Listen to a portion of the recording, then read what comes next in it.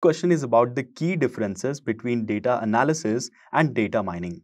Talking about data analysis, it involves the process of cleaning, organizing, and using data to draw meaningful insights. In other words, it's like cleaning up a messy room.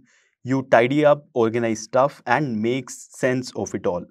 The end goal of data analysis is to get valuable insights from the data. Also, data analysis produces results that are far more comprehensible by a variety of audience. Whereas data mining is used to search for hidden patterns in the data. In simple words, data mining is like being a detective in a treasure hunt. Now, let me explain this in terms of projects. A good example of a data analytics project could be predicting the price of diamonds.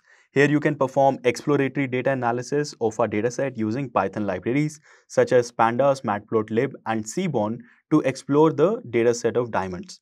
Understanding how different features of the diamond like carat, cut, color, etc. determine the price of the diamond is what your problem statement would be.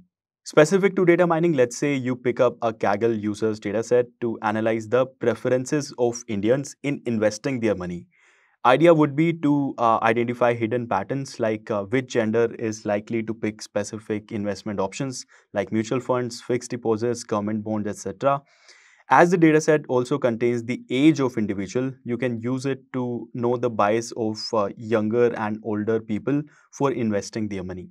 By the way, guys, if you want to read more on these projects or you want to go ahead and do these projects, I'll put a link to both in the description part of the video.